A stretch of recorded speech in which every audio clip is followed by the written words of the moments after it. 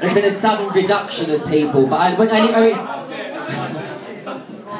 it's either that or I'm fucking really pissed. But ladies and gentlemen, honestly, this is Eanys' birthday, and I was already booked to be here tonight, and Eany done a really lovely thing. He came and gave me a bunch of flowers and some chocolates for doing tonight.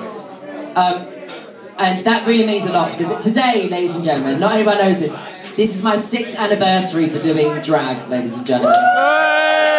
So, 6 years ago today, I went on stage with 2 fucking black smudges above my eyes singing I Have Fucking Nothing. And I still have fucking nothing, ladies and gentlemen, but I have all of you lot fucking cheering me on. But,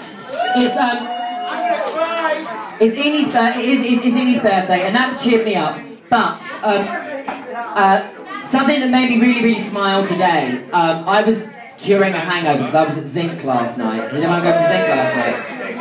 I was curing a hangover, and Eanys' mum came in about 2 o'clock, and Eanys' mum has arranged Eanys' party tonight, ladies and gentlemen. She's organised all the food, ladies and gentlemen.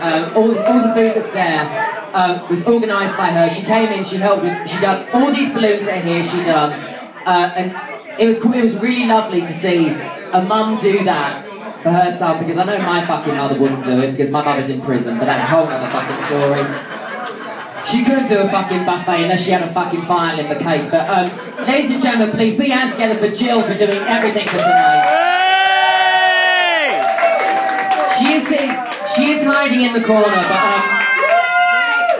please, honestly, ladies and gentlemen, there is so much fucking food there that me, Jill, Eany and fucking Adam are going to be living off fucking cheese and pickle sandwiches for the end of time. So do tuck in or take some home to feed the dog with.